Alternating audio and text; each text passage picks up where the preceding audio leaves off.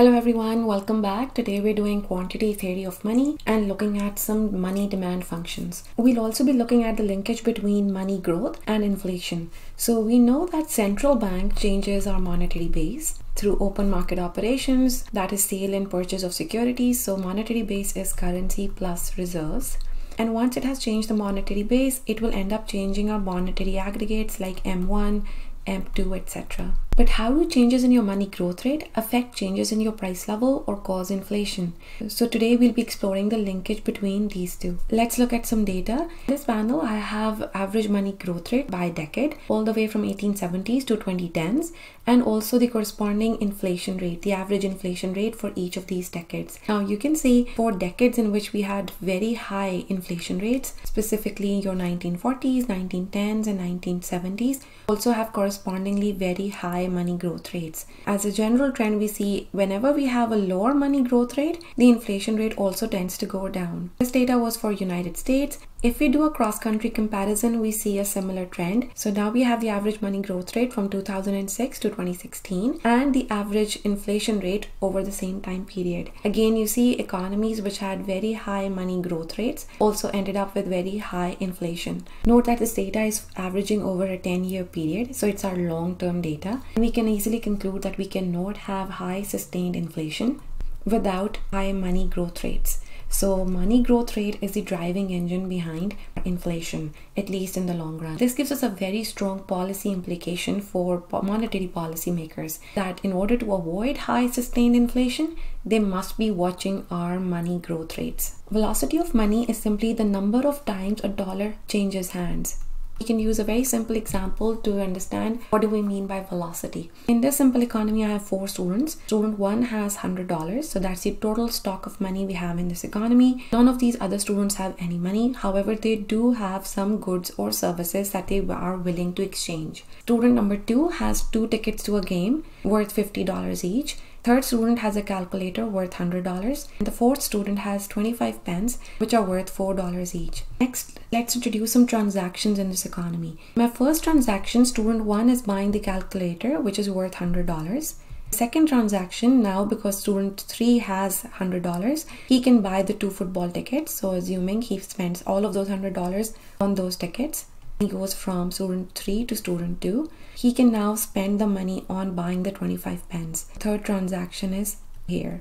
Student 2 buying the 25 pence. Given this total stock of money as $100, let's calculate the total value of transactions. Is my total value of transactions also equal to the $100 that I have? It's actually a lot more. Note that the first $100 were spent on the calculator. Second transaction, the $100 were spent in buying the 2 tickets. And in the third transaction, the money was spent in buying the 25 pence. And overall value of transaction is a lot higher than the quantity of money we have in our economy. In this very simple economy, how many times did money change hands? If you note, we have a total number of transactions only as 3. It gives you your velocity of money in this example as 3. Velocity, remember, is the average number of times a dollar changes hands. I can rewrite velocity as a formal definition. It's the dollar value of your transactions divided by the number of dollars. If I use my previous example, the dollar value of our transactions was $300 and the number of dollars or the stock of money we had was 100, and that gives you again a velocity of 3, which is exactly equal to the number of transactions that we had in our economy or the number of times each dollar changed hands. P times Y is your value of transactions. In our aggregate form, we have Y as real GDP, P as your price level, and the amount of money or the stock of money we had is your money supply. That in our case was 100. Note that for the same economy, if we had not stopped after the third transaction, so if we had more number of transactions, velocity of money would have been higher. The more frequently each dollar is used, higher is the velocity of money. So for economy with the same level of money stock but with a higher velocity could end up with a higher value of transactions. So total value of transactions will increase, higher is your velocity, and vice versa with the same stock of money. If my velocity is going down, so the average number of times each dollar is being used is now less, my overall value of transactions will go down. I can rewrite this equation in terms of value of transactions equaling my quantity of money stock, M, times velocity. And this is, remember, velocity of money. Also remember that your value of transactions is simply what we call our nominal GDP, where P is your aggregate price level and real GDP is your aggregate real output produced. So we can simplify the equation as money times its velocity will always equal nominal GDP. When we rewrite a velocity equation in this format, we call it our equation of exchange. Now, this equation of exchange is simply telling you that the value of transactions will always equal our quantity of money times its velocity. And we can also quickly check this with our earlier example. Note that my total value of transactions or nominal GDP in my initial example was coming out to be $300. And I can also now check for my left-hand side. Money stock in the economy was $100. And the average number of times our dollar bill changed hand was 3. And you can see our equation of exchange holds. Now I can now rewrite my equation of exchange in its dynamic form. Remember the math rule that a percentage change of a product is simply the sum of the percentage change of each of these variables. Taking percentage changes on both sides, I get the dynamic form of my equation of exchange. The positive relationship that we see over here between money growth and inflation is not enough unless we talk a bit more about velocity. Now, what is velocity?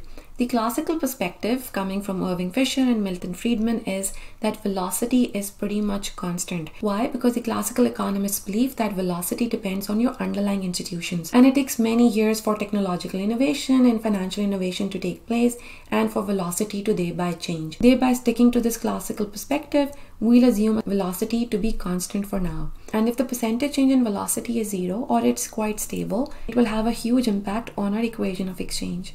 We are left with money growth rate equates your inflation rate and your real GDP growth rate. With velocity as constant, we have now arrived at our quantity theory of money. Now, why is this a quantity theory of money? Because this is now showing you a very significant positive relationship between money growth and inflation level. Higher the money growth rate, higher will be the inflation level. Rearranging the equation to solve for inflation, we see that the inflation rate will be negatively impacted by the growth rate in real GDP. So an economy which has very high money growth rate but is also experiencing real growth will overall have a lower inflation rate. The policy implication over here is very strong, that your policymakers should keep the money growth rate always equal to the desired level of inflation and the real growth rate. And secondly, the importance of the real growth. If an economy is experiencing real growth, it will have a lower level of inflation despite high money growth rate. Classical economists also have another very strong assumption, and that is about flexibility of wages and prices. If wages and prices are fully flexible, output is always at its full employment level. So real GDP is not going to change. Now, if real GDP is not changing, my second term over here is also 0, and you're simply left with a very strong direct linkage between money growth rate and inflation rate. For policymakers, the implication is that in order to control inflation, we must limit our money growth rate. So economies like Turkey, Venezuela, Russia, which have very high inflation rate in the last 10 years, must limit their money growth rate in order to control their respective inflation rates.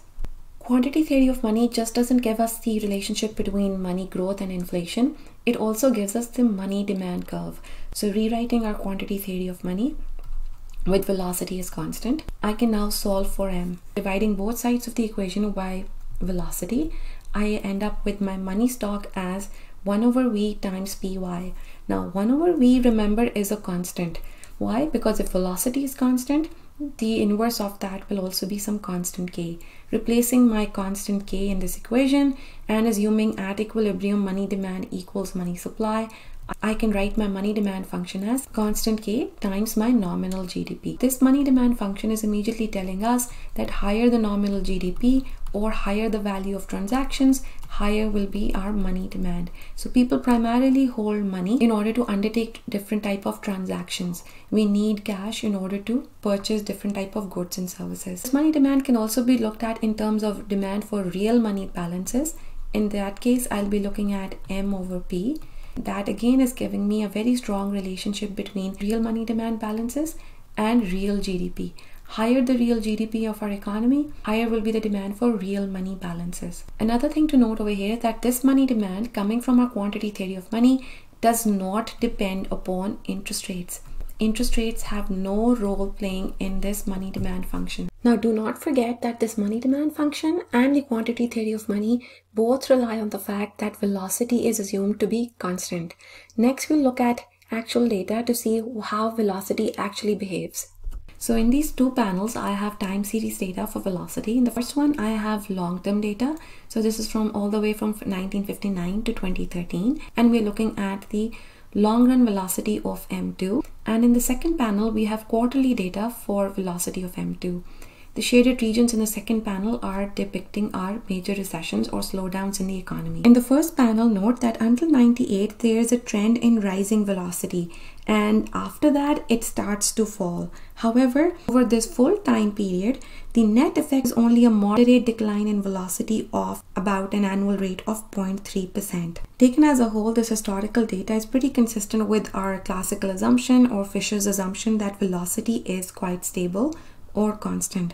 So if velocity is relatively stable, does not fluctuate that much in the long run, it means that inflation can be controlled by controlling the money growth rate. However, in the second panel where I have quarterly data, you can see velocity of M2 is quite volatile. The scale of the figure is running from -12 to +8%. So these are huge upheavals in our velocity in our quarterly data set. Notice that the velocity is quite high in the 70s and 80s. This was a period when nominal interest rates peaked at about 20%. Such high interest rates did two main things. Firstly, a high interest rate means that the opportunity cost of holding money is very high. So people would not want to hold that much money and convert their cash into alternative assets which are giving them much higher return. In this period, we also saw a lot of financial innovation. People were allowed to hold stocks and bonds on which they could also write checks, so giving them some much needed liquidity. And recall, given our definition of velocity, with the same level of transactions, if people are holding less money, velocity of money is actually increasing, which is what we're seeing in the 1970s and 80s. In contrast, note that since the 1990s, velocity is going down, and so is the nominal interest rate in our economy. Along with that, we have financial innovations that are slashing the cost of holding money. So they're not offering us as high returns as they initially were, therefore causing velocity of M2 to also fall. Now, data in the second panel is creating a lot of problems for quantity theory of money. If velocity is not constant and in fact it fluctuates with interest rates, we cannot use control of monetary growth rates in order to control inflation. So let's move on to our next theory, which will help us explain why velocity fluctuates the way it is and what can be an alternative policy instrument for monetary policy makers.